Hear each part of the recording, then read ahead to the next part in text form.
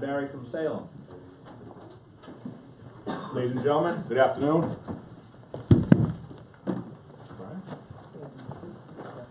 One for everyone. Yep. This is actually something that may ease some concerns and alleviate some misinformation in this great state of ours. That is the New Hampshire background check form. That is to be conducted by state law in conjunction with federal law whenever a citizen buys a handgun or firearm classified as other. Additionally, if I may for one moment, if you can indulge me, ladies and gentlemen, I believe you already got a form 4473 earlier, is that correct?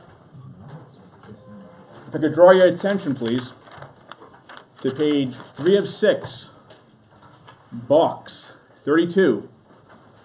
Check if this transaction is to facilitate a private party transfer.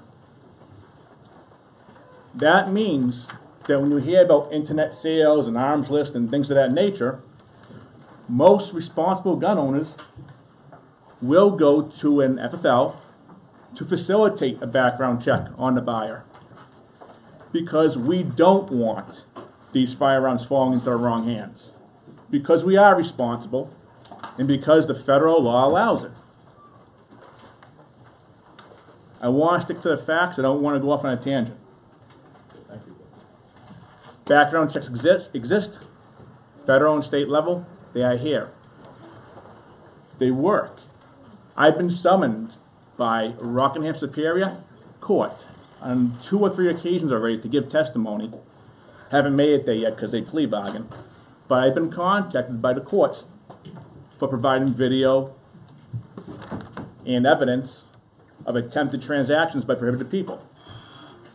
So although it is an imperfect system, it does work, and it works fairly well. When all the gears grind together, when we as facilitators in the FFL, in the gun store, when we do our part, it works well. I'm sure there are some questions, given the new documentation you've been handed. Perhaps not. Thank you very much for your testimony. Thank you.